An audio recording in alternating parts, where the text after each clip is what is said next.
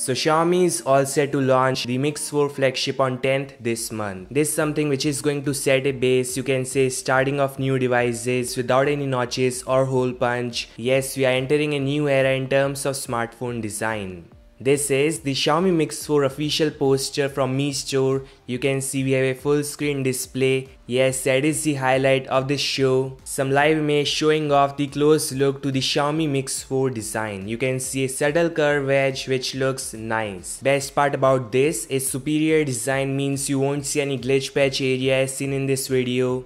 You can notice it only when display is turned off. Now this is the rear design of Mix 4. You can see looks quite similar to Samsung Note 20. The main sensor looks massive, followed by periscope lens, some sort of listing on side. On second row there is another camera, likely macro plus wide, some sensors and long LED flash.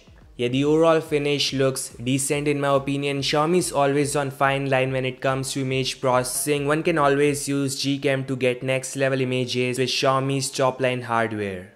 This teaser image also shows Xiaomi Mix 4 is coming with ultra-wideband tech, which is a radio-based communication for short-range use. It can detect your smart home devices with an ease. The performance specification sounds great cause Mix 4 got listed on Geekbench. It has got Qualcomm's 888 Plus CPU, MIUI 12.5. The single core score is 1127, multi-core hits 3687. Xiaomi officially confirms this device is China exclusive and no plans to launch it outside China. So again, as I said in my last video, it is a limited edition device. I'll try to get my hands on it. You will see all the comparisons and battery drain tests right on my channel. So make sure to subscribe.